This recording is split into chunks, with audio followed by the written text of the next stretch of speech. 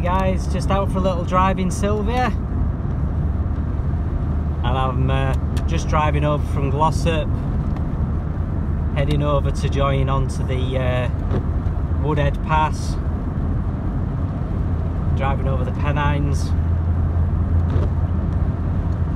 I just thought I'd do a little short driving video, just see some of this stunning scenery. Absolutely beautiful, look at that, gorgeous. Just taking it nice and steady because the road is very, very wet. It's not raining particularly bad now, but it obviously has been, so there's a lot of standing water on the road.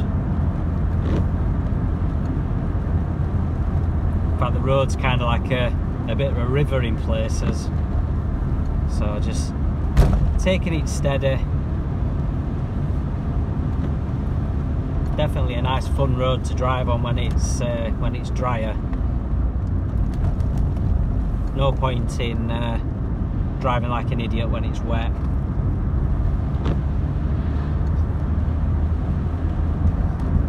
Seeing the reservoir there to the left. Water level's still down a fair bit. That's from where we've had such a hot, sunny summer. A lot of the reservoirs have dropped a lot lower than they normally would be. It's interesting to see that it is actually still pretty low, despite all the rain we've had these last few weeks, on and off.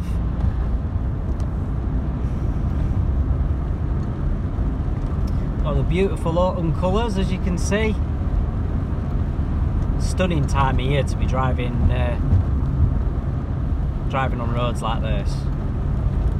Can't wait until I can be doing these videos in Owen.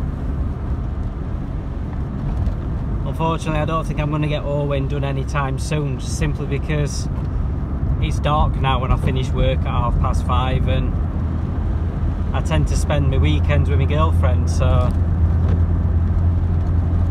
I don't know if I'll actually manage to get Owen on the road, unfortunately, before the winter, like I was hoping to.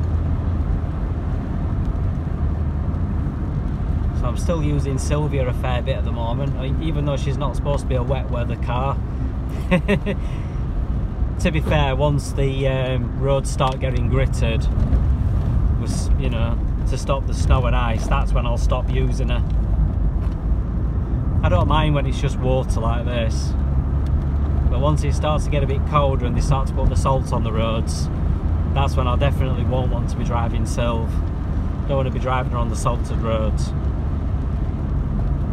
And to be absolutely honest, I kind of think I don't really want to be driving Owen on the salted roads until I've done more work on him. I keep thinking to myself, you know, I wanted to get him on road to make him my winter daily driver, which I do, but I'm thinking, as soon as I've got my twin top, I may as well just use my twin top through the winter, and then I can get Owen properly rust protected and rust proofed and everything ready for next winter. But I can get him used from the spring onwards, get him used to the spring and the summer. But rather than rushing him and trying to just get an MOT on him before Christmas,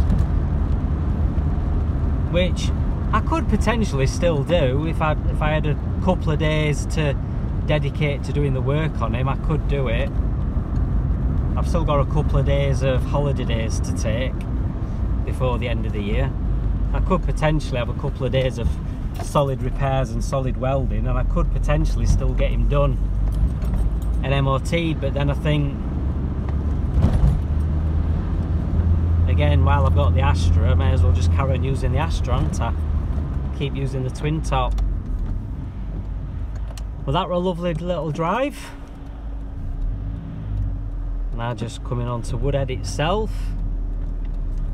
Anybody who has ever driven around this part of the country knows how notorious Woodhead Pass can be.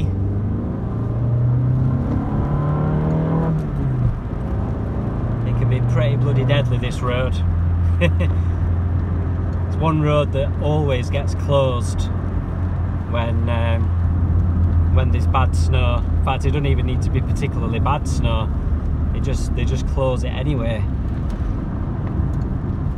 But it's one of the very few roads that goes from over the Pennines, you know, Sheffield, Barnsley at one side and Manchester, etc. over the other side.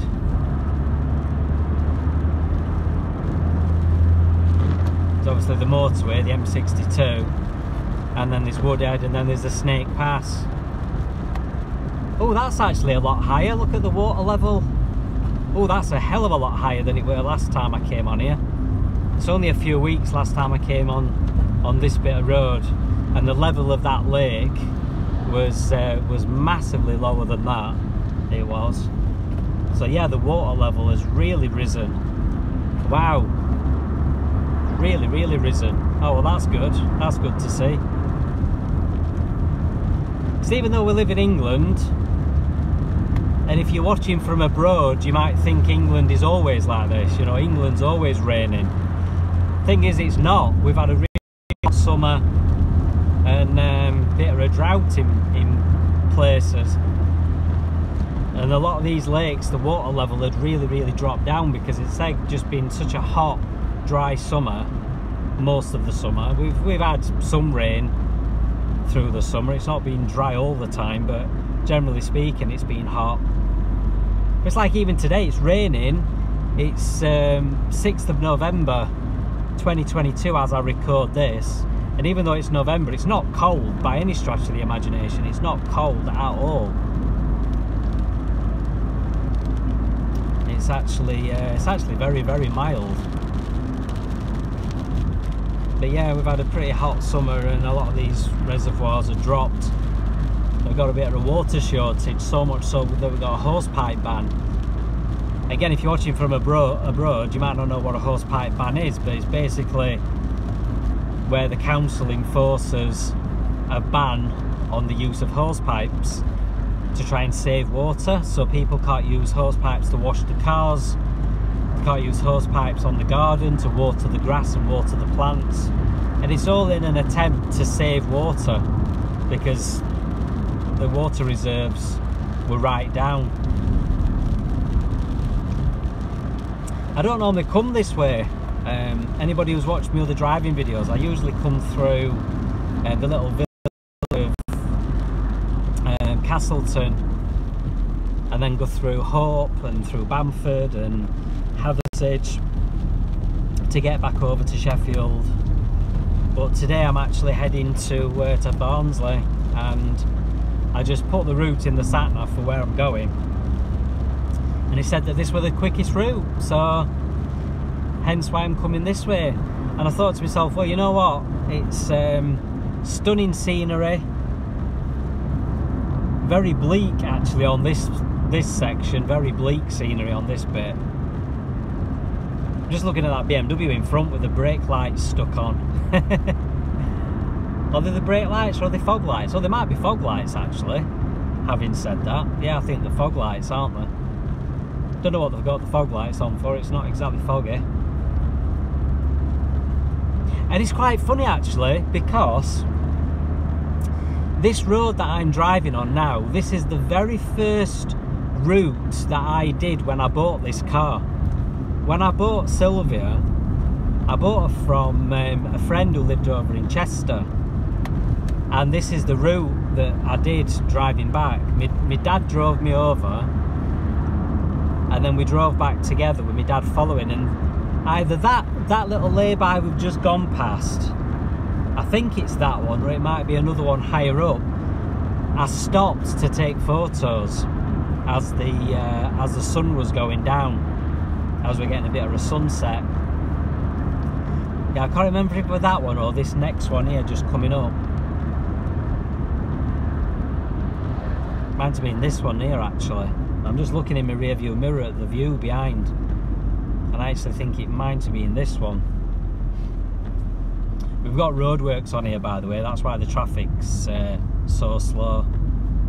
My girlfriend warned me about the roadworks coming this way, because she's been coming this way quite a lot when she comes and visits me at my house. And yeah, she's been saying about the roadworks up here on top of Woodhead. So yeah, I see what she means. Anyway guys, the views on the next bit are a little bit bland and boring. It's just like the top of the moorlands, so I might leave the video at that. Just a short little 10-minute driving video through the beautiful countryside in Silvia, my 1986 Cavalier. Thanks a lot for watching.